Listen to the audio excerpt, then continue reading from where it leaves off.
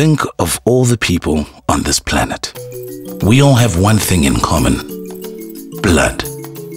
We don't have the same type, but we each have the opportunity to save lives through donating blood.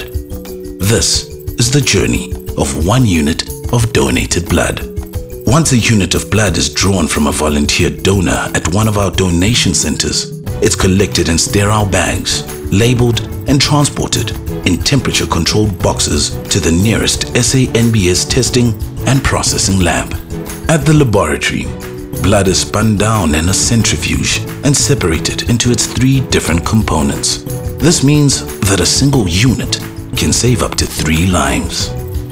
Red blood cells contain hemoglobin, the protein that transports oxygen throughout the body.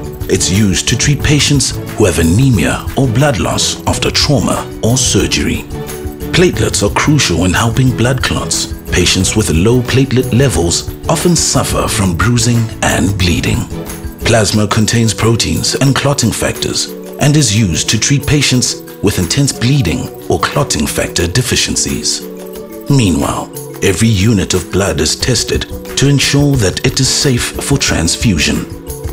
Finally, the safely tested blood products are sent to hospitals where the blood is matched to patients and ultimately transfused to patients in need.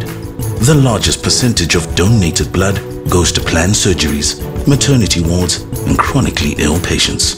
Without you, none of this would be possible. A single blood donation is a quick and selfless act that can save up to 3 lives.